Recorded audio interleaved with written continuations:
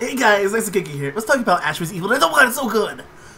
For episode 1, it's a really good episode 1. It's a good way to start the series because you don't... I think Army of Dark, Ash vs. Evil Dead has a bit of a caveat where it comes to episode 1 because this episode 1 is a sequel to a movie. So you don't need to introduce Ash Williams. Again, because you already have Ash Williams and you have the girl from... The guy from episode, the 4th movie, but I don't care about that one, it's kind of bad. But, like, here, Ash Williams, again, like, Bruce Campbell's a really great actor, as it is. Him in Army of Darkness and Evil Dead, him and Xena. I didn't watch Burn Notice, but I heard that's a good film, series. But he's a good actor, so he can still play Ash Williams well. And what I really liked about this, from the first episode scene, not counting the gear up scene, where he's kind of gearing up to go out on a date for the night, because he's, you know... He's still that older kind of playboy, kind of philanthropist guy. You know, he's poorer, but you know, what do you want to know? Like, you could cut out the sex scene in the first episode 1. It's so good because the actors in this series are great, and I'll get back to this in a second because I still got out the scene. So the actors are again really great because you know, director has a good film, and then the mistress, the cougar lady, who doesn't have a name because, you know, she's just a girl who's gonna fuck for the night, whatever, right? And the sex scene, while removable, still good. And like, and then they skip to them, you know, getting high using Necronomicon, and they're like, well, not using Necronomicon, they're reading passage of Necronomicon as poetry because they're high as shit. This is a great way to reintroduce the Necronomicon because, you know, you can't have an Evil Dead without the Necronomicon.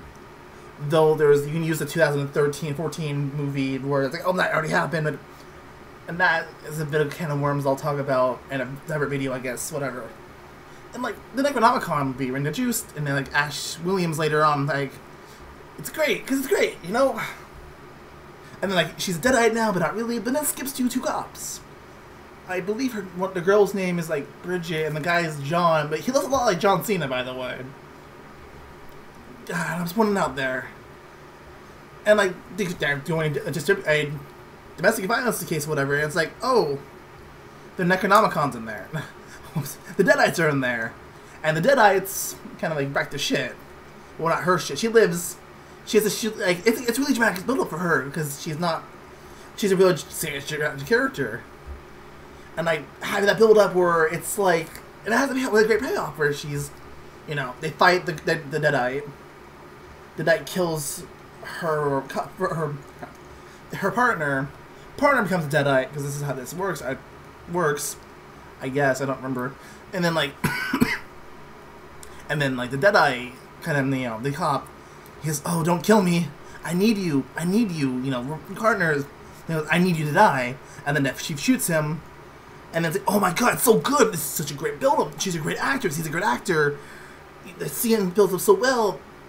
And it's so good, especially that, you know, related in the episode. It's so good, and to find out that it's just builds up so well, and the build up for that scene is so well.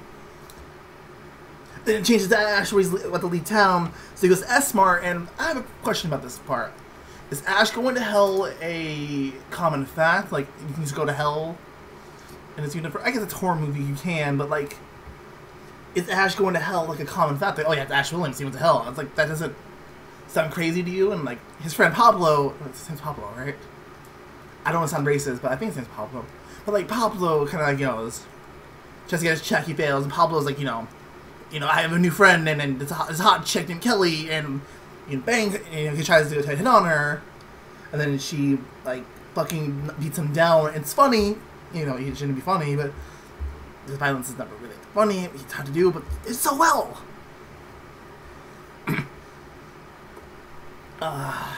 Did you read a book, by the way? Or whatever.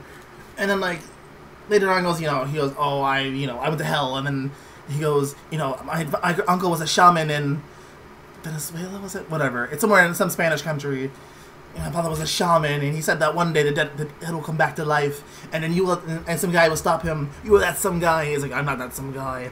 Then he leaves, and then he fights the Deadite, and then Pablo saves him, and then more Deadites come up to wrecking shit, and then it's kind of good because then like you find out like a couple more people are Deadites, and then save them before they go like Ash. And Ash is like, oh, I'm not this anymore. I'm not that god. It's not my life. I'm gonna get the fuck out of here and sell this book. But then she finds out that another Deadite that he's friends with kind of comes to attack him, and then he saves Kelly, and then he has to fight the Deadite. Then the Deadite, he starts wrecking his shit until Pablo gives him the chainsaw. And he goes his wooden hand and puts on the chainsaw arm. And the chainsaw arm is so good. He saved Kelly, and then the episode ends. But it's so good! It's so good! Watch it. I thought I'd link it before, I'll link it again. It's just so good. Comparing it to other things would be a bad thing, because on its own, it's just so good.